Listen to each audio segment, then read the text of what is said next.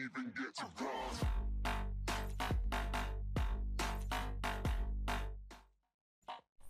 Bismillahirrahmanirrahim. Today we are going to implement OR gate in Quartus 2. For this purpose, I have already opened Quartus 2. Just go to the File menu, click on New Project Wizard.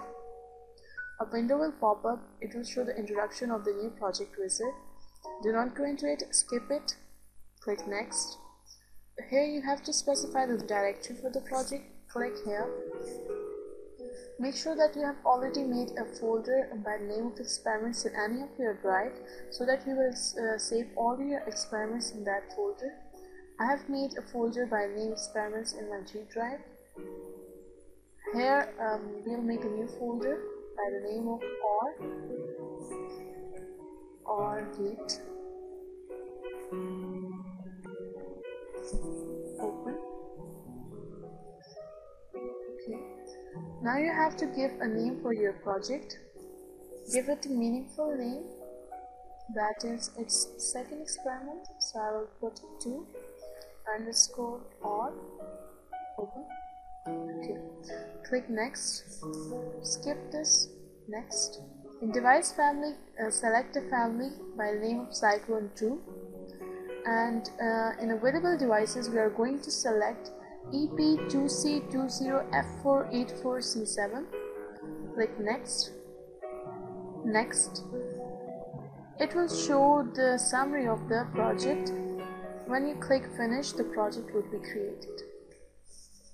Now again, for making the block diagram, go to the File menu, click on New. A window will pop up. In this window, you have to select block diagram or schematic file. Click OK. The block diagram window will appear, or simply double click on the block diagram window, or you can do it by clicking on the Assemble tool. When the window appears, go into the libraries, go to primitives, and primitives go to logic.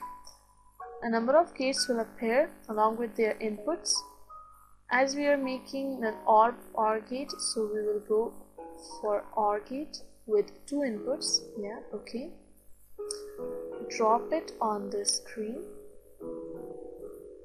Then again go to the Assemble tool. This time we will go pins. Input. Okay.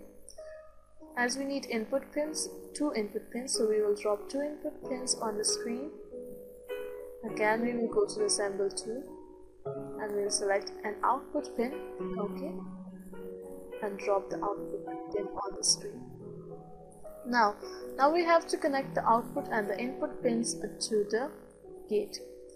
You can do it by any way. There are 2 ways. Either you just bring it and join it and then bring it back.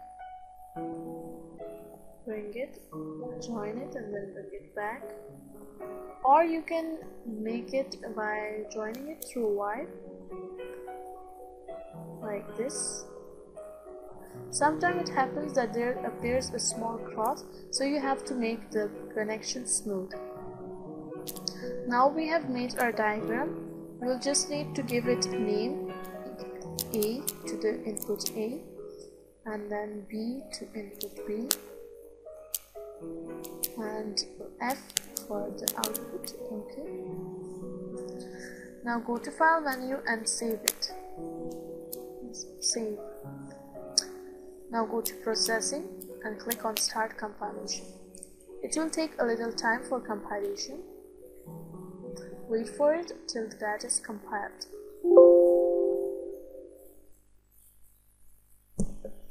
Now when the compilation is finished, it may give you warnings. For the time being, ignore the warnings, click OK. Now as you can see, our diagram is made and our compilation is finished. Now we will go to make the waveform for it. So click on File menu, click on New. Now we are going to select Vector Waveform file. Click OK. A window will pop up. Go to Edit, click on it, and manage the end time. Set the end time to 100 nanoseconds. Click OK. Again go to Edit. Set the grid size.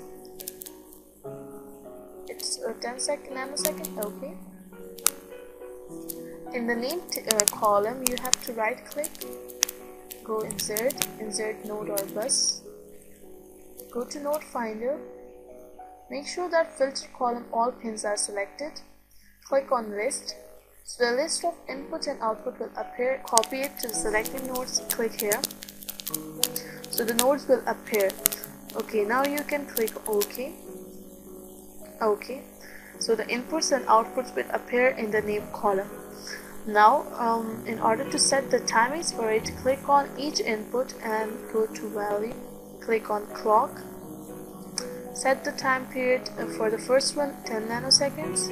Yes, it is 10 nanoseconds.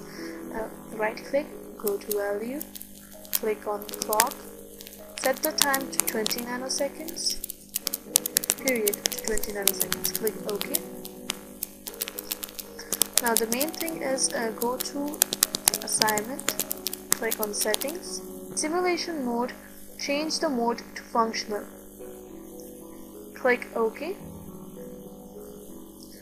Now file and save it, click save.